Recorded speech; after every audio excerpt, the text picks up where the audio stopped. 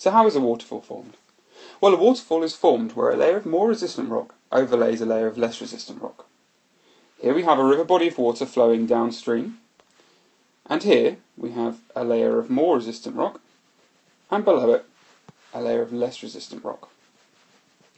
As the river flows downstream, the hydraulic action of the river, the pressure and force exerted by the water on the riverbed, erodes the less resistant rock at a faster rate, thus forming a step in the river.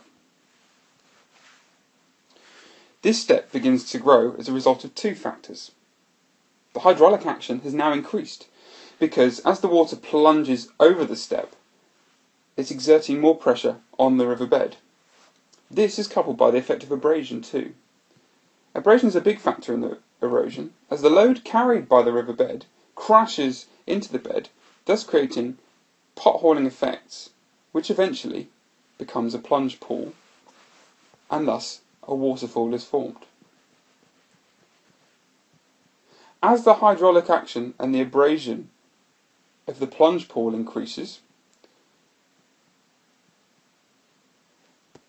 the riverbed is eroded further, and it creates an undercut or an overhang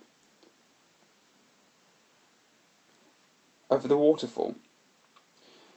Because the more resistant rock is much denser and heavier, the notch collapses,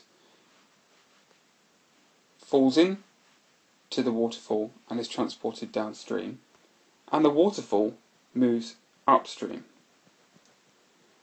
This process is continued again and again, and this is how a waterfall is formed.